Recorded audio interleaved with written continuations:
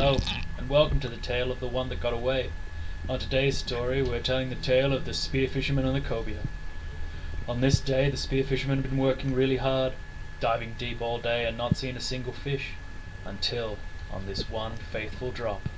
Slowly cruising down towards the sand, he'd missed the reef that he was looking for, when out of the gloom came a shape he knew all too well.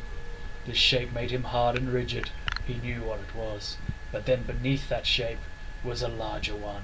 A proper cobia, probably in the 30+ region. He lined up, took the shot, hit it square, but shot through the cobia too far. The flopper went through the sand, filling up with the gritty, evil substance, forcing it to stay shut. Once the cobia did its run, pulling the spear back, the flopper didn't open. It didn't engage. It just couldn't get the flopper up. And alas, it pulled clean back through the cobia to swim off, leaving the spearfisherman with feverish curiosity over his flaccid flopper, and nothing he could do about it, except for to tell his dive buddy and hope for the best, and know that deep down in his heart he wouldn't have a photo for the Instagrams. The end.